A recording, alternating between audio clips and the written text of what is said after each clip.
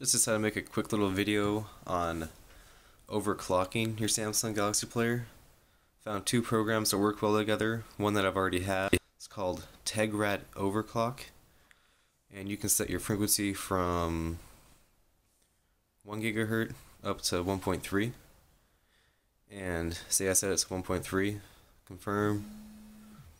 Okay, now I go to my CPU tuner. I already has set it, so when the battery's at a certain level, it uses its performance mode, and right now it's set to auto, so it's on performance, and it's running at 1300 megahertz, and the minimum is 100 megahertz.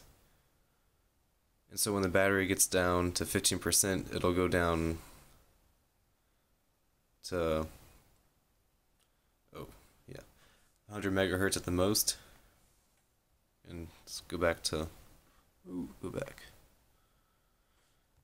go back to normal, the auto. Refresh it.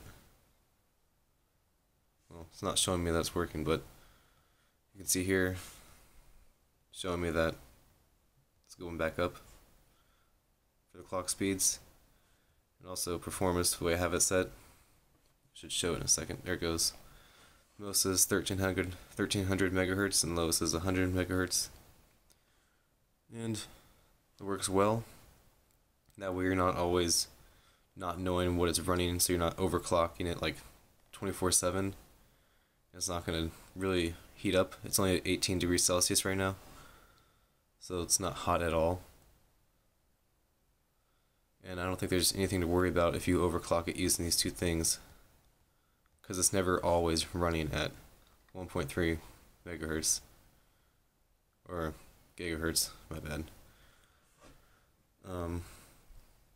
And that's pretty much it.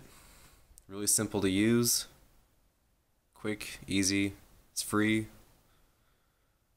and I really like it. I'm gonna be using that from now on.